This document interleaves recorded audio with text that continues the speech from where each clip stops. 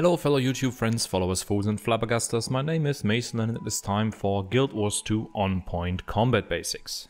Now that we've seen the functionality of direct damage, also labeled as power damage or strike damage, we can tackle the second type of damage in Guild Wars 2, condition damage, or in short, condi damage. In Guild Wars 2, conditions are negative effects that you can put on enemies, and many conditions deal damage over time. Aside from ground area of effect skills, they are the only way to deal damage over time to an enemy. Since they deal damage over time, they usually have lower burst damage in shorter encounters, but deal more consistent damage in longer fights. They also keep dealing damage when leaving a boss shortly for another enemy, for example. All damaging conditions stack up in intensity, so you can layer multiple instances of the same condition to increase your damage. There are 5 damaging conditions in Guild Wars 2: Burning, Bleeding, Confusion, Poisoned and Torment. They all have different side effects. Burning and Bleeding have no particular side effects. Burning deals higher damage over shorter time frames, so it is burstier, while Bleeding lasts longer and does less damage per second per stack. Confusion deals additional damage whenever the enemy casts a skill, and Poisoned reduces healing effectiveness. Finally, Torment deals increased damage against enemies standing still. One important thing to know is that condition damage bypasses all armor. So in PvP, for example, increasing your toughness is not a suitable way to counter condition damage builds. There are a few ways to counter conditions though. You can either have enough vitality and healing power to out-heal them, or you can cleanse them off using specific skills, traits, runes or sigils. All damaging conditions tick once per second, starting 1 second after their application. If your condition duration extensions lead to a duration not equal to a full second, the last tick will apply the partial damage on the full second after the condition ran out. Also, condition damage updates for every tick. So if you gain or lose stacks of might, for example, over the course of the condition, its damage will change dynamically. Similar to strike damage, condition damage also benefits from the might boon and the vulnerability condition. So make sure you have these covered even if you play a condition damage build. Aside from ignoring armor, condition damage does not depend on your weapon strength and benefits from 2 stats only: condition damage and expertise, and this brings me to the base damage and scaling of condition damage. The first attribute that increases condition damage is, well, condition damage. This increases the damage per tick, while expertise increases your duration. The duration extension, however, is capped at 100%, so you cannot more than double it. But how does the scaling of damaging conditions work? First off, each condition has a base damage value that you always get, even if you have 0 condition damage. On top of that, each condition has a unique scaling factor for condition damage. Burning has the highest, Bleeding and Poison have the lowest.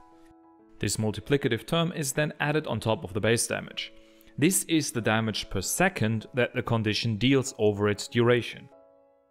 So let's move over to expertise, which you can find right below the condition damage attribute. Similar to conditions having base damage, they also have a base duration, but this base duration on the condition varies per skill. Some skills apply burning for 3 seconds, some for 4 seconds, for example. This base duration is then increased by 1% for every 15 points of expertise that you have. On top of expertise, you do have some condition-specific duration extensions included in runes, traits or sigils.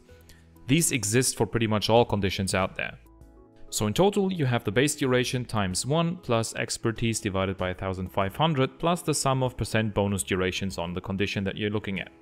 Keep in mind though that the last term in parentheses cannot exceed 200%, so if it is greater than 200%, it will simply be set to 200% instead. Now let's bring everything together so we get the total damage that the condition deals over its entire duration. We have the base damage plus the scaling coefficient times the condition damage times the base duration times 1 plus expertise divided by 1500 plus the sum of percent bonus durations. A difference between strike damage and condition damage is that strike damage benefits from 3 stats while condition damage only uses 2. So the question in terms of condition damage is, should you go for condition damage or expertise? The answer to the question is often pretty trivial. Most gear options that are practically used on condi builds, so Vipers or Trailblazers, give you both. In structured PvP you do not even have access to expertise, so it's condition damage all the way. Outside of that, Vipers gives you the highest damage because it also increases your strike damage by a significant amount, and Trailblazers gives you a ton of defense while not sacrificing the main part of your damage. However, you need to keep in mind, as I said before, classes often make use of traits and runes that increase the duration and damage of certain conditions, so you need to make sure to not exceed 100% on the most important conditions for your build in terms of duration. If you play a Firebrand, for example, and go for full Viper or Trailblazer gear, with the Rune of Balthazar, will exceed the 100% on burning, which is responsible for most of their damage. So what you would do is you would mix in some more gear with only condition damage, for example sinister stat combinations, to avoid wasting stats. Now let's try and verify the formula that I've used here. In order to do that, we're going to take a closer look at the burning condition on the Weaver build. The Weaver's sword skill Flame Uprising applies 1 stack of burning for 4 seconds. Using an Ascended Viper sword with a Sigil of Malice grants 108 condition damage, 59 expertise and 10% condi duration. Adding 25 stacks of might nets a total of 858 condition damage and almost 14% condi duration.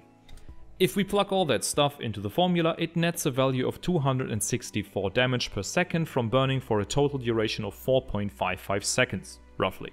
So what we would expect is to get 4 hits of 264 damage and 1 hit of 147 damage in theory, resulting in 1203 total damage of the condition. Let's look at the numbers in-game. So let's hit the dummy. 1 tick, 2, 3, 4, 5, with pretty much exactly the numbers that we've calculated. So now I hope you have a better understanding of how condition damage works in Guild Wars 2. This is it for today. Feel free to like and subscribe for the YouTube algorithm and see you next time.